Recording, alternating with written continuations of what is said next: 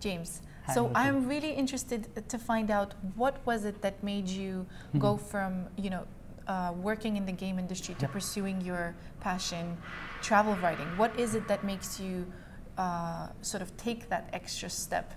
Oh, that's a very hard decision because I have to give up my annual income, was millions of dollars annual income. Oh, wow. And as a travel writer, I start from zero, because I have no salary at all. So I think in terms of the monetary, it's a very, very huge change for me.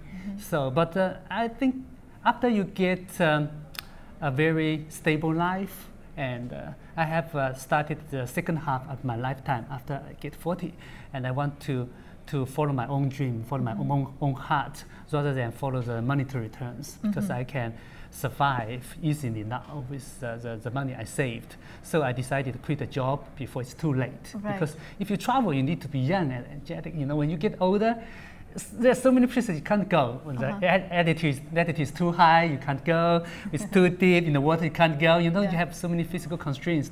But so I decided when I get, I think 40 years old, I want to change my life. Right. And when the door is closed, another window opens. I have to quit the job. Otherwise, I get to nowhere. Right, right.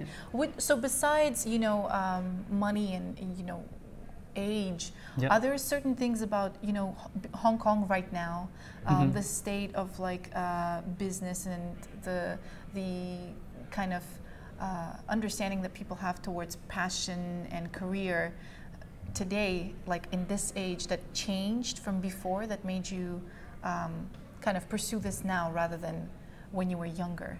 I think when I was younger, all the expectations from the society, from a family, from friends, is all about you have to behave like a professional, and you have to behave yourself. You should not just follow your dream. You should, the social norm was so strong.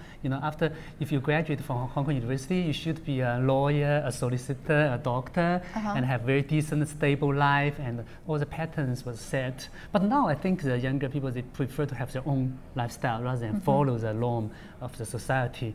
And I think because I just did a seminar with several speakers, and some of the audience asked, did you feel regretful because you quit the job so late? Because I quit the job at 40, Because I think again, I said, no, I don't think so, because I can't do, just follow my dream and do travel writing when I was 20, because I had nothing there, I need at least a basic physical, condition to allow me to survive. So I think if I choose again, I still will work first. And then after I accumulate my wealth and accumulate my experience, then I can quit and follow my own dream. Yeah. So you visited so many countries. I'm interested. What are some more countries that that are on your to-do list? That of course, definitely not. But most of these countries are dangerous countries, because I have visited more than 110 countries, and these countries are. I have done almost all Asia and Africa and Latin America, North America, Australia. But I still haven't done some like Yemen, like Iraq.